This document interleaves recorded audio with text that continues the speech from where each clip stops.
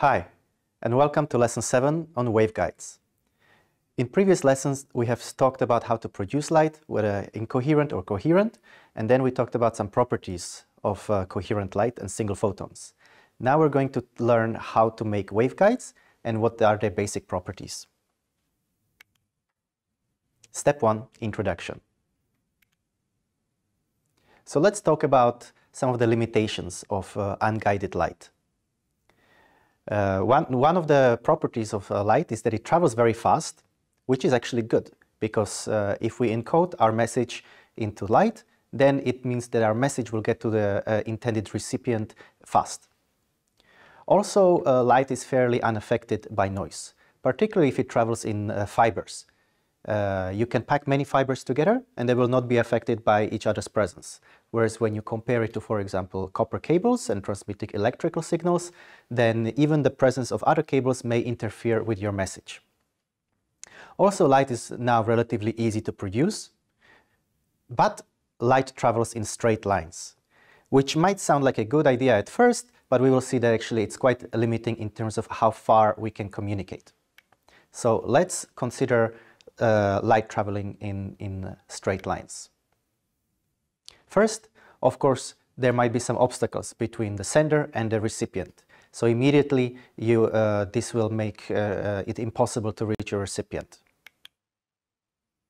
Then it's also actually limited to very short range, either because of the first reason that you eventually will hit an obstacle, but also for the fundamental reason that the Earth is curved.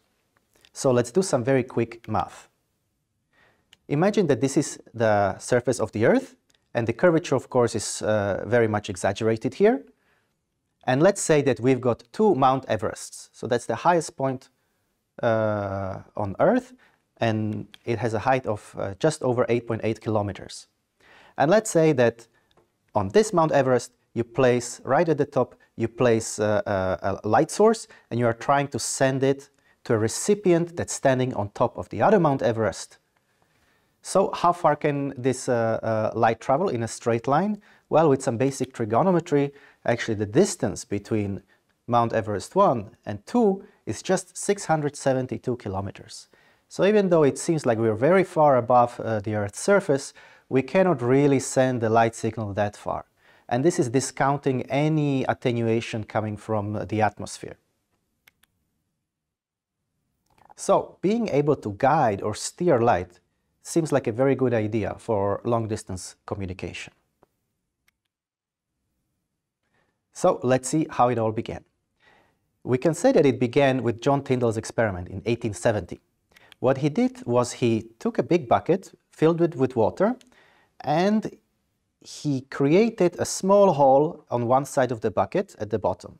And what he noticed was that sunlight that was going into the water was also exiting through this opening in the bucket. But not only that, to his surprise, the sunlight followed the trail that was being taken by the water itself. So the sun rays did not just exit the water bucket in a straight line, but they were being guided by the water itself.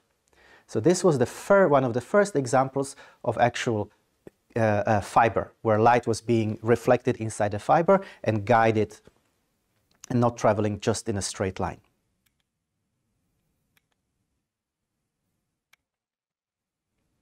So here's a brief historical outline of the journey that fiber optics have taken. So it all began in 1870 with John Tyndall's experiment, and people were slowly investigating fiber optics and how to guide light, particularly in glass. But it was only really in 1960, with the invention of laser, when people truly realized the potential of using laser light coupled to fiber optics. So they spent a lot of effort in researching how to do that, and in 1966 people managed to couple lasers with fiber optics. And this really sparked the first information revolution. Just to give you some idea how far we've come, in 1970 it was possible to transmit about 1% of the original light over a distance of 1 kilometer.